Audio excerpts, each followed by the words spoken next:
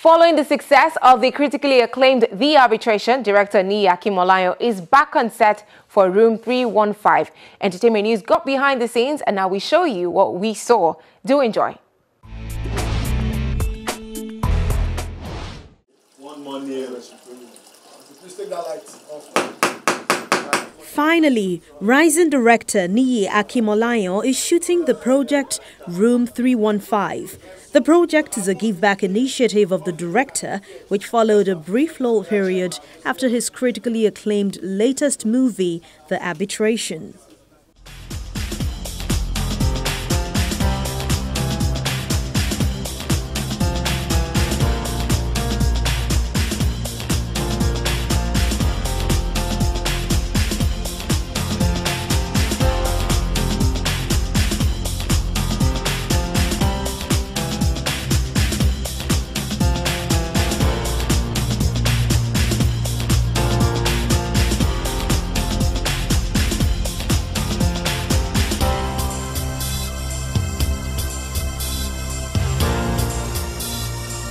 I started a blog sometime in June, a filmmaking blog, out of a very simple desire to give back information to the internet and help a lot of young filmmakers that definitely can't afford film school have access to some basic things. And I also thought that it was time that we started telling people how we do some of the things we do, you know, in Nollywood. If we have to go forward, then we have to learn to share. And so I started out as, just giving out basic, the typical blog format, write a post and put it there and expect people to read. And it was getting a lot of following, but I realized that I might not be able to keep up that momentum. I'm a very busy person, to sit down and, be writing like twice or three times in a week might be daunting. And I felt that after a while, it might lose steam. So I thought, let's get more creative.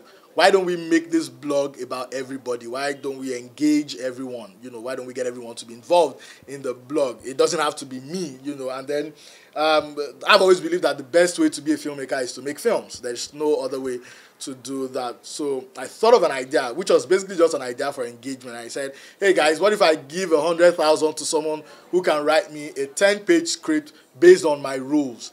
And I gave the rules. It has to be 5 main characters. There has to be one location connected by, if it's more than one, connected by a door. There has to be someone who doesn't talk. There has to be a character, that has some form of disability and all that. So I threw it out.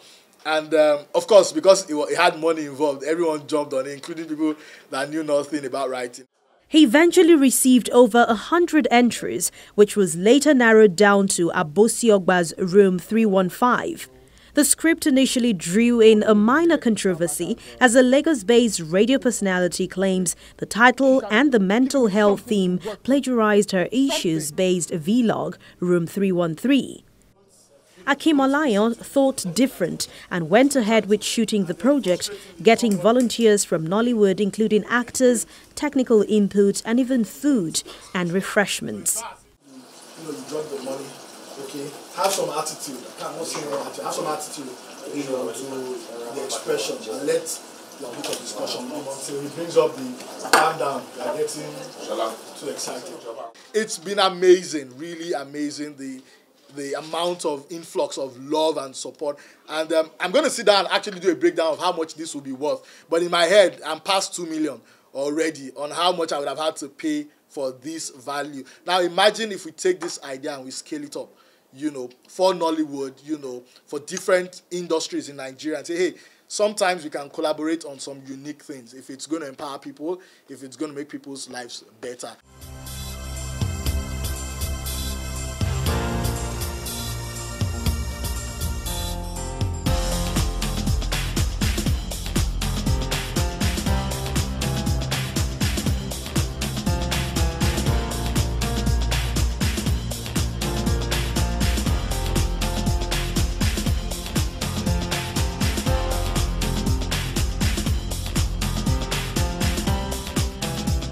The shocking thing is that the fact that they were doing it for free did not mean that I had to beg them or I had to, lobby and had to be at their mercy. No, they were the ones, ensuring that I was up on my toes and making this work.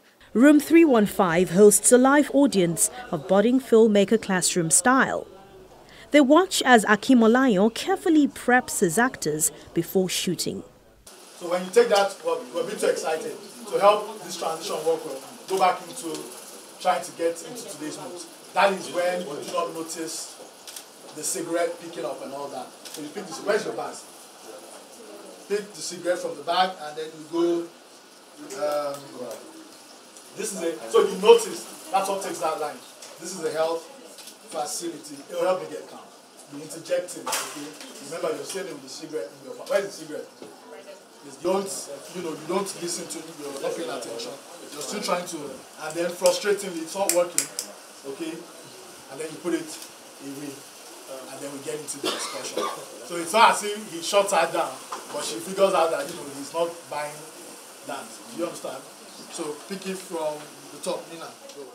I have learnt a lot because you can see how the whole set, from the beginning, we could see how the whole set was being made and how everything was being set up with the whole crew members and the dialogue between the actors, and everything has been really, really, really, how would I say it, interesting and educative at the same time. You know how you watch a movie and then you see everything and you think you know all, then you come to the set and then you discover that there's a lot that goes into making a movie that you had no idea about. There are a lot of things that go on into making a movie. So I've learned a lot today. So when I eventually go into the industry to start making my own movies, I know how things work and now I can do better with mine. Rolling, call the shot. Scene number, quiet please outside. Quiet. Scene number 4, white shot. On track, take 1. In 3, 2, 1, and Action.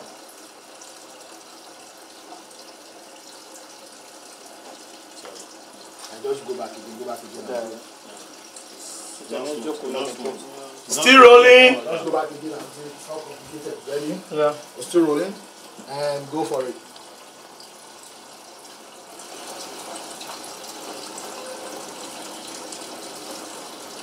Nina, enter.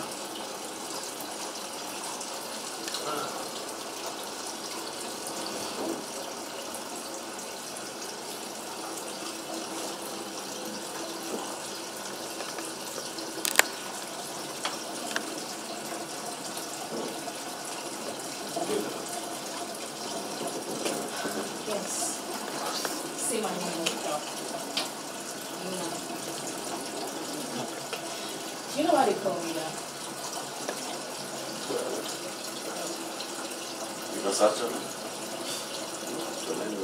It's not just a masterclass for actors. It also it's a complete production collaborative and how this synergy works. That's the vision. That's the obvious vision of Niyi Akinmolayan.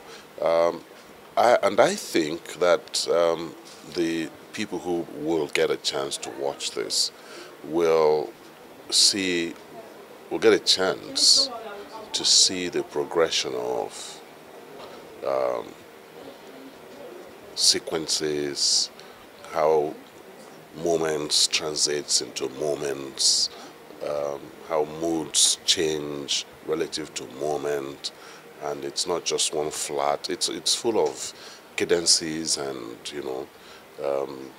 different rhythms, and how the actor feels all of that without jarring, without any obvious struggle in front of a camera. It's one of those things. Those are some of the things that I feel that people will be able to take away from all of this.